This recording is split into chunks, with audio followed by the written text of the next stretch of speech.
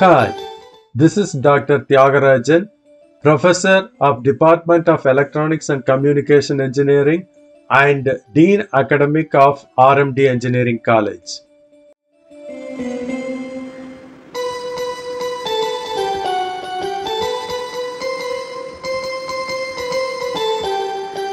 In this video, I am going to explain hardware multi-threading. What is a thread? Thread is a sequence of instructions that can run independently from other programs. When a sequence of instructions are being executed, the processor may have to wait if the next instruction or data is not available. This is called stalling. Instead of waiting, the processor may switch from one thread to another thread, execute it, then come back to the previous thread. This is called multi-threading. So, switching from one thread to another thread is known as multi-threading. In multi-threading, all threads generally share a single address space using a program counter, stack and register states. What is a process? A process includes one or more threads and their address spaces. Here, the address space of each thread may be different, but in multi-threading, the same address space is shared by all the threads. So, switching from one process to another process invokes the operating system. That means it requires the help of the operating system to switch from one address space to another address space. The main difference between multi-threading and the process is multi-threading uses single address space and it does not invoke the operating system. But a process switches from threads at different address spaces and requires the help of the operating system to do this switching. So you can say that multi-threading is a lightweight process and it is smaller than the process. There are three types of multi-threading. The first one is fine-grained multi-threading. The second one is coarse-grained multi-threading. The third one is simultaneous multi-threading.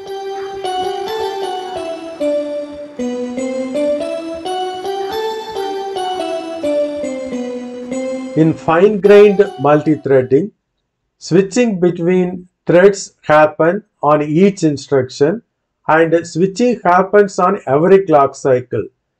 The switching is done in a round-robin fashion.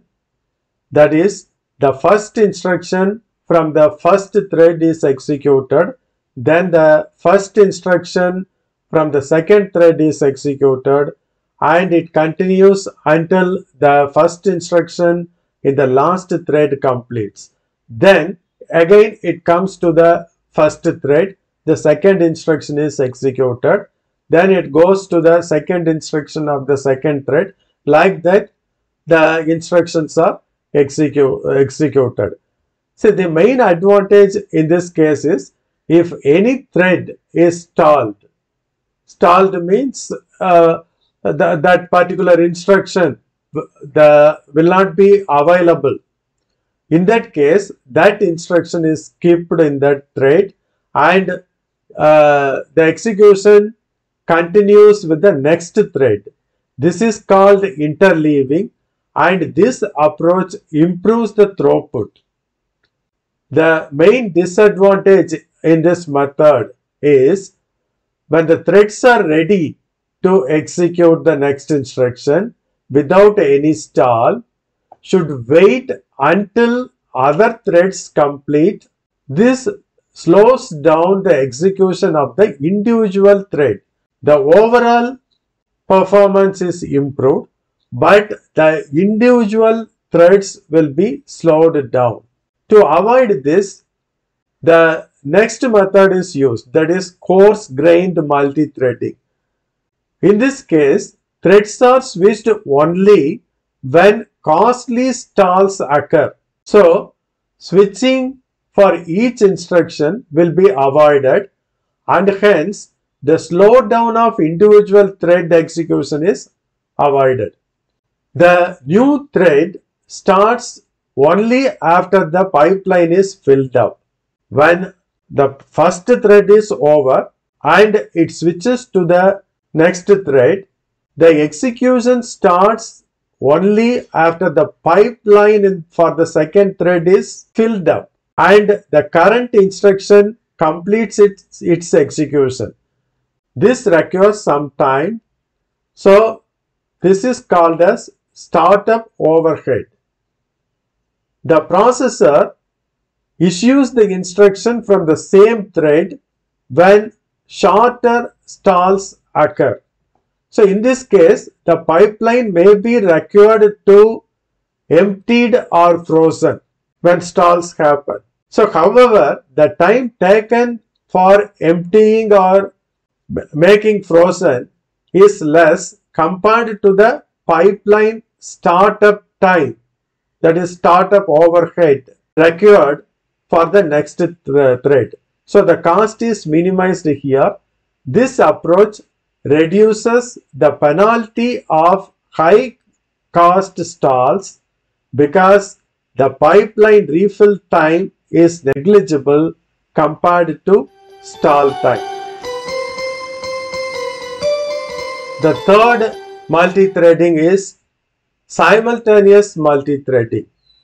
In this case, multiple instructions are executed from independent multiple threads. This uses register renaming. In this case, if the threads are dependent, the dependencies are handled by dynamic scheduling, but it does not switch resources every clock cycle. SMT processors have dynamically scheduled pipelines for thread level parallelism and also instruction level parallelism. These processors have more functional unit to implement this parallelism.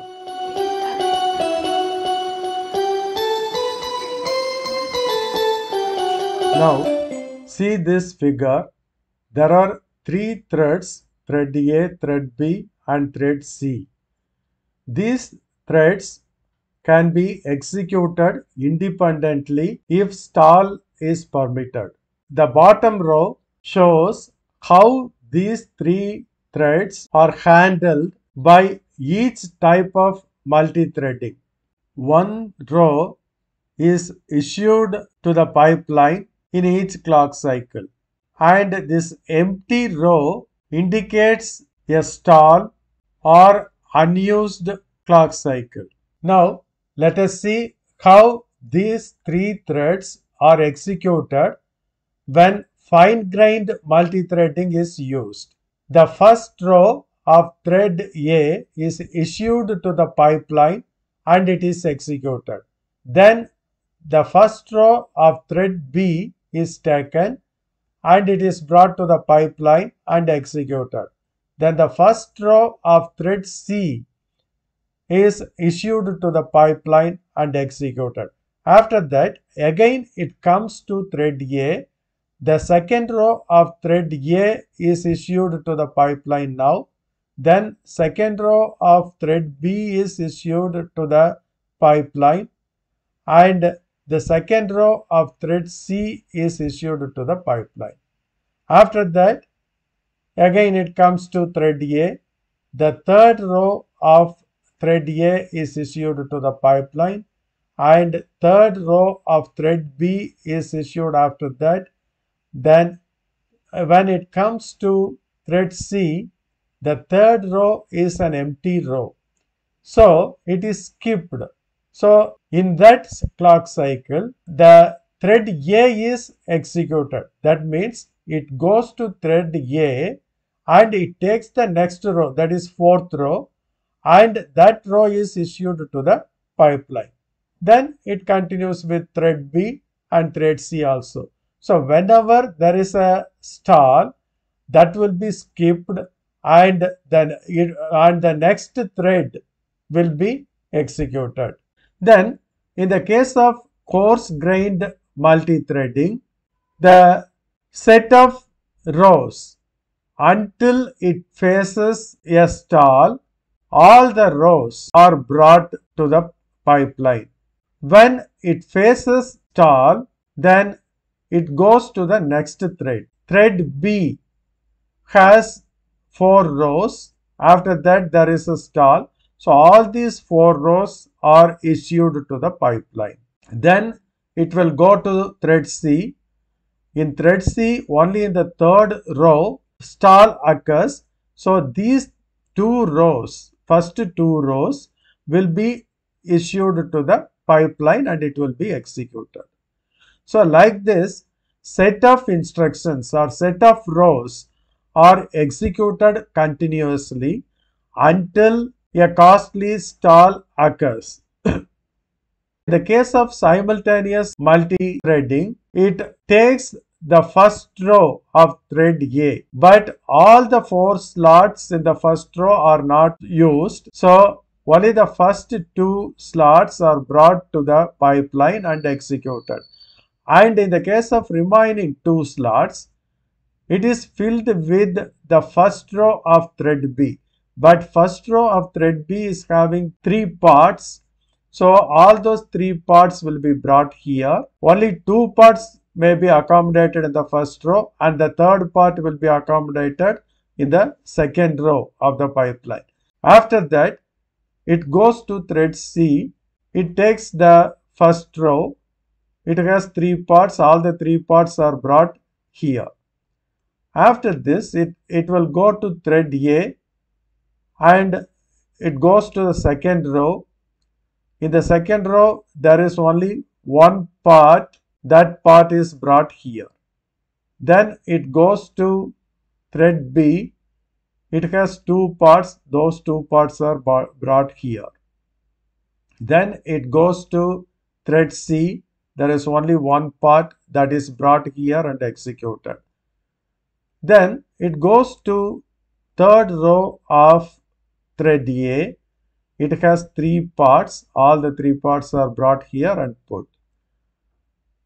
And then it goes to thread B and third row of thread B.